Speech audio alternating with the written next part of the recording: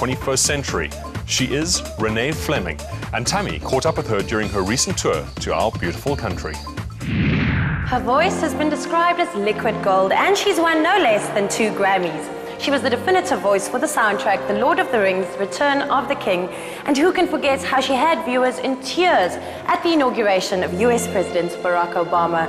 Hailing from the prestigious Juilliard School of Arts in New York, this is Renee Fleming's first tour of South Africa.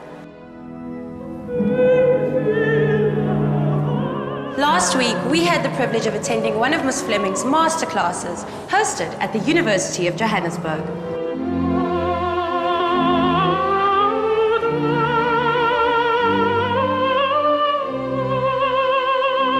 Bongani Tembe is the artistic director for the KwaZulu-Natal Philharmonic Orchestra, and he's played a pivotal role in bringing Renee Fleming to South Africa. Fundamentally, what do you hope to achieve with this partnership and actually having Renee on our shores? She is really one of the greatest and most prominent sopranos of the 21st century. So being here in South Africa, she kind of engenders really the love for opera and opening it to the wider public. And she's more of a public figure than most opera singers.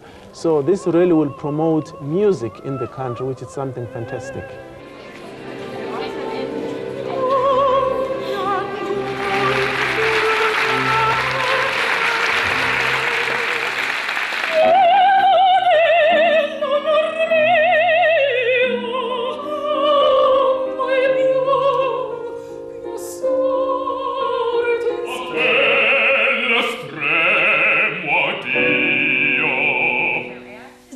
Add to that, you've got that nice inhale. Now the last thing I want to see... In opera in this day and age, how do you feel about the power of opera? I think opera is the art form that puts all of the other art forms together. It's so passionate, it's powerful, and it spans multiple centuries. And I think storytelling in culture exists everywhere in the world. So opera is really not such a huge leap. How do you feel about the talent you've seen in South Africa? I know there's a tremendous tradition of singing in all of the cultures. There are 11 languages, and in a country where there's that much language spoken, people develop their ears. They can really hear fine-tune differences. So pitch, and some of the things that we have to train very hard for in the West, and where I grew up, are automatic here because of that sensitivity. And then the voices themselves are just simply beautiful. You inspire so many. Who inspired you? You know, when I wrote my book, The Inner Voice, which was supposed to be about how I developed as a singer, what I discovered was that the most crucial part of that development was the mentoring process. And there wasn't one person, there were so many generous singers. We live in a culture in music where we give back, where ultimately we think we've got to encourage and nurture young talent because learning how to sing the way we sing, which is cultivated. Imagine that we're the Olympiads of singers. We're not amplified. We sing in multiple languages, and it's just in 400 years of music.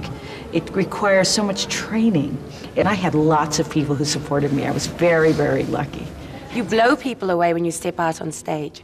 What goes through your mind when you're standing out there? When I'm having a great performance, it's as if the entire art form is flowing through me, and I'm not having to be involved or worry or think. There's no distraction. And in fact, when I'm really having a great performance, I don't even think I'm singing, I'm speaking.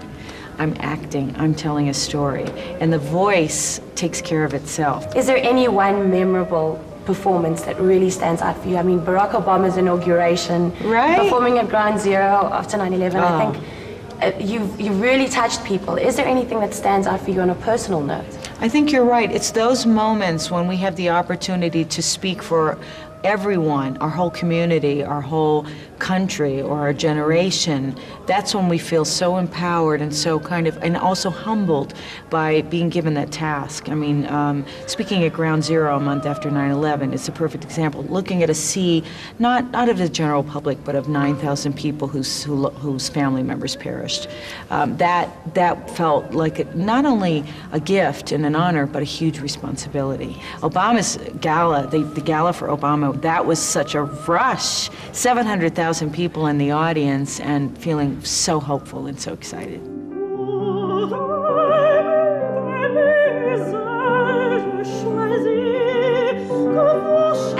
at Cape Town City Hall for Renee Fleming's final performance in South Africa. With tickets being sold out within the first 2 hours across the country, I can tell you the atmosphere is electric. I'm about to check in with the lady of the hour.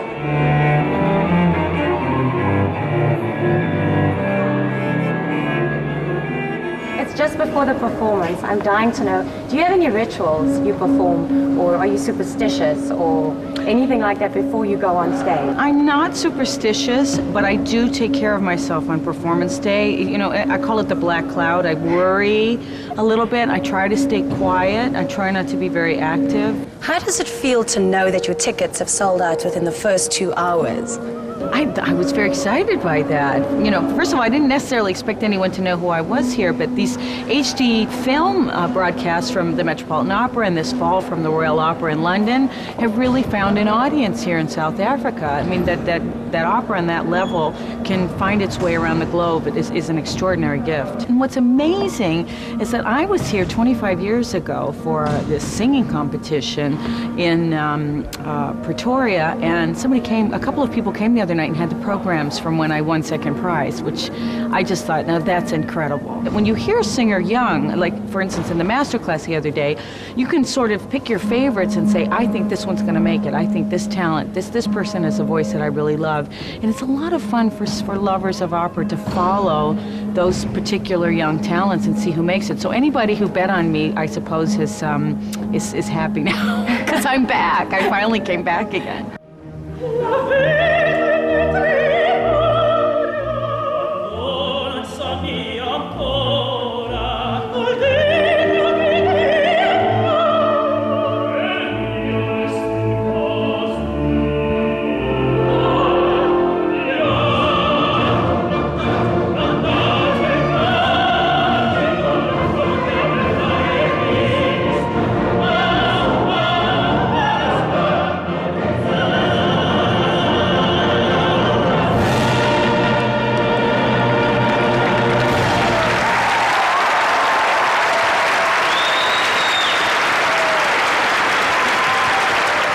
Great supporter of the arts. How did you find the opera tonight? I have goosebumps just talking to you.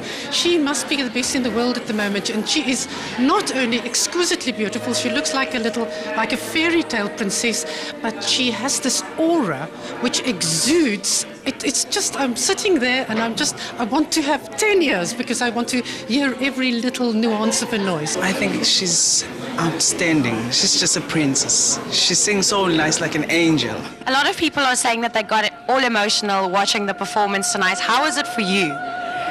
It was like she was saying it's possible for us young artists coming up, that, you know, this is life, it's music, and anybody can do it. And it was such inspiring, and she took us in her world as a performer, which was really awesome.